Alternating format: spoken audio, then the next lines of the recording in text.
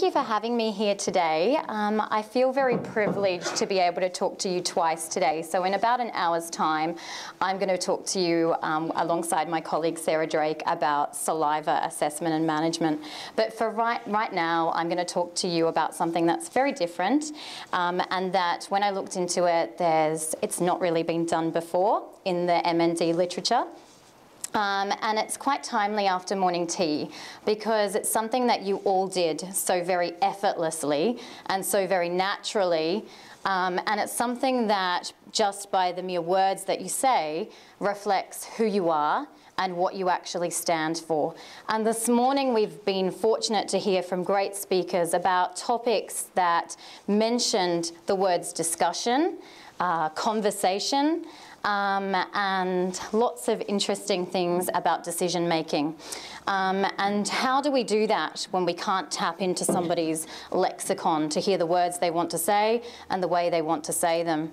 So we are going to talk about something that falls under the umbrella term of communication, and that is this big fancy word, which is conversation. There's no picture with this slide on purpose because I really want to draw your attention to the word conversation. And if there's one thing from this talk that you take home today and take back to your clinical practice, it is this word. Because conversation is defined in the literature, in the MND literature, as the very essence of human life, yet it's something that actually isn't mentioned in the literature at all. So we mention communication, we mention interaction, but nobody in the MND literature talks about this word, conversation. They all talk about conversation in disability literature, and they talk about conversation in aphasia and apraxia of speech.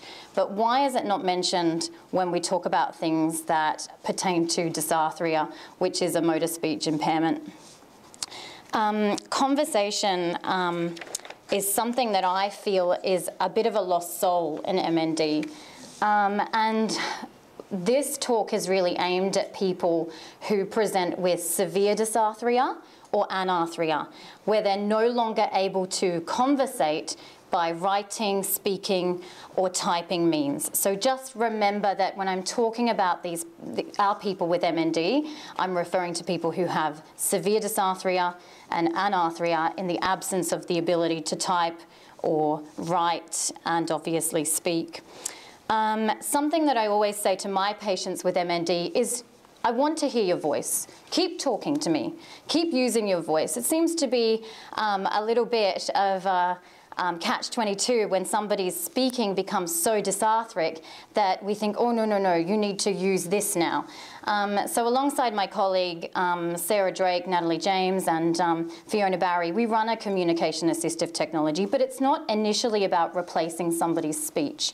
And I think that every time we see a patient, what I try to do is really detach the dysarthria from their underlying voice and focus on the words they're saying and how they say them. So you'll see that one of the take-homes for future directions at the end of this talk is really about trying to break down how the person communicates or has a conversation so that you can use that and harness that later on. So what I'm presenting to you today is not something that's in the literature. It's not evidence-based practice yet, so that seems a little bit taboo and a little bit wrong, fraudulent, I guess. It feels good when we're doing evidence-based practice, feels clean and tidy.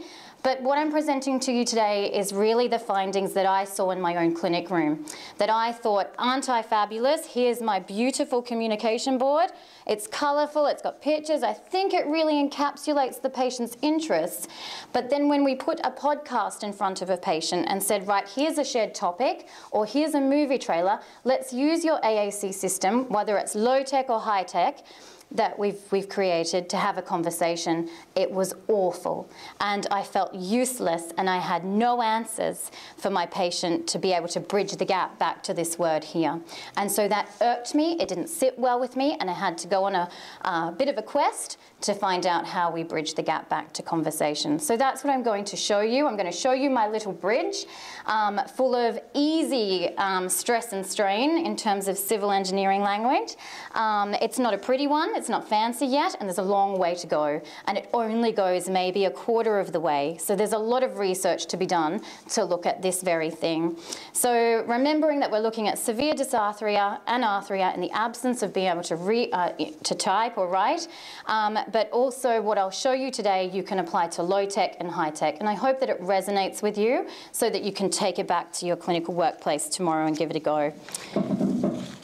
People with MND have so much to say, and we heard before about timing of things. I have a little poster in my office. It's a patient education board, and the poster says, "There's no right time to say it." There's no right time for any of us to say anything. It's like having kids, right? There's no right time to have kids. You just do it. So I think that when it comes to saying things, it's not Hollywood. We can't wait till we're on our deathbed to say these things. So I encourage my patients to write it down or say it now. Say it and then write it down for later. So this is what we're going to have a look at today. I'll just look at this one. So, and another problem, I had a bit of a conundrum. This is what we're going to cover, sorry. Communication, conversation, intelligibility versus interaction, bridging the gap with AAC, and suggestions for clinical practice. So this also stems from some clients that I've had who are illiterate and culturally and linguistically diverse as well, where finding an app or using simple-to-speech app was just not meeting their needs, so I needed something else. So I thought we'd just go back to the basics and look at the good old-fashioned dictionary. So communication is, by definition, imparting or the exchange of information by speaking, writing, or via some other medium. So what that shows is that we actually are encouraged to be multimodal communicators. That's fantastic. So that society recognizes that. But the problem is, and where the stigma comes in that our patients are experiencing, is that the ratio to speaking is much higher and the ratio than the ratio of using multimodal modalities, okay? So we can show people text messages, we can show people pictures, we've got our Facebook, social media, that type of thing. That's all multimodal. So what we need to do is kind of equalize that ratio or replace that ratio so that it seems more socially acceptable to our clients. And I guess for people in the room who are speech pathologists, have you gone to the local cafe on your weekend using an AAC system? Do you know what it feels like to use an AAC system? It feels incredibly foreign. It's very alien. It doesn't feel right. It doesn't feel normal. And so this is, I guess, also a school of thought about why people are slow to take on AAC and what their retention is like. So if we look at the ICF framework, we are focusing on participation. I think when our patients come to us, there's lots of bodies of literature in ALS, MND that talk about, it's more from a rehab point of view, which we'll talk about a little bit later, but that comes at a restorative point of view, not habilitation, which is about compensating. And so we have urgency to fix, and that's just not going to work. And I think that that's why we run into some roadblocks along the way with conversation stuff. So for our people with MND, communication really becomes this: when they have severe dysarthria, anarthria, in the absence of typing and writing, they're limited to single word utterances, maybe 1 to 3 if they're lucky. Yes, no responses all the time. And don't get me wrong, some of these things are good and we need these things, but remember, we're multimodal communicators. We should have a bag of tricks that we pull out in certain situations that show who we are, what we stand for, like I said at the beginning. It's partner dependent, puts a lot of stress on the carer, a lot of burden to guess, oh, they really mean this. You know, or the carer feels like maybe they didn't want baked beans, they wanted the tin of spaghetti, who knows? And so they feel stressed about that. Are they really meeting their needs? Was that the right answer that they thought I wanted to give to the doctor? They have limited lexicons when they really actually have a very vast one. We just haven't tapped into it.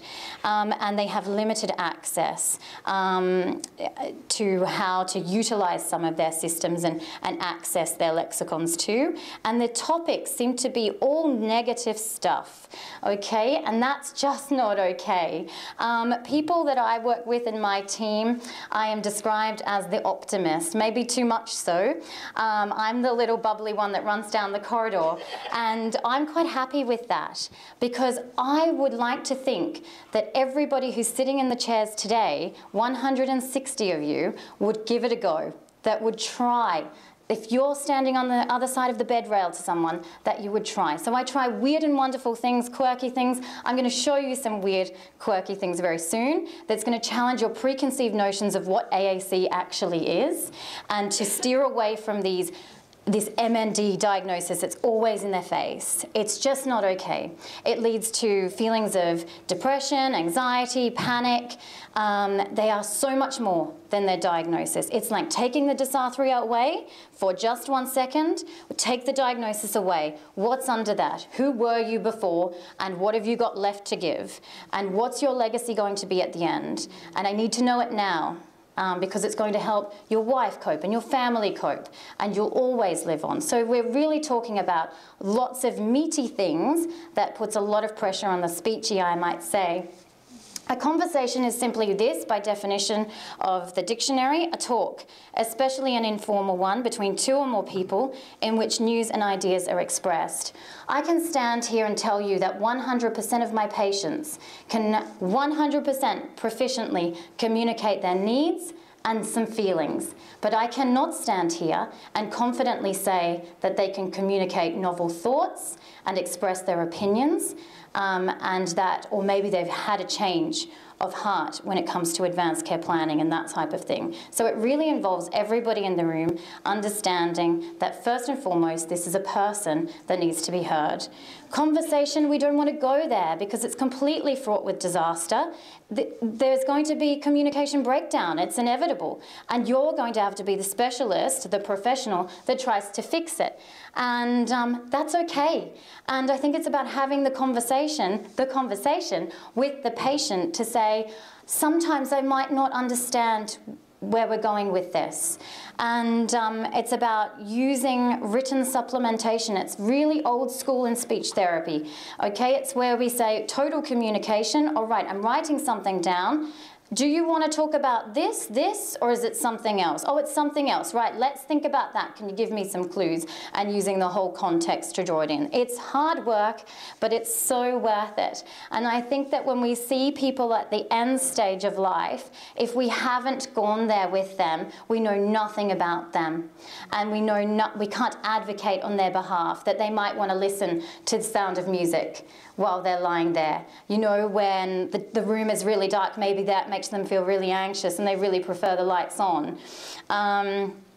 So conversations are really how we interact with the world, so it makes sense to me that we go there.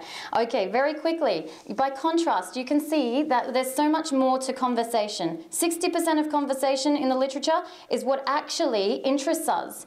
I don't want to talk about the diagnosis. I want to talk about stuff that interests me. So we really need to hear people gossip. I want to hear their opinions. I want them to vent. I want them to talk for comfort. You know, we're all on our phones these days, and I say to my husband, excuse me, I'm right here. Get off your phone. I want to talk to you. I want you to listen to me.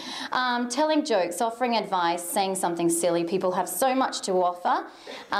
We are treating depression and anxiety a lot with pharmacological means, and we just can't get people to converse about how they're feeling. One of the first things I say to people when they walk in and they're diagnosed is, you will keep talking about how you feel.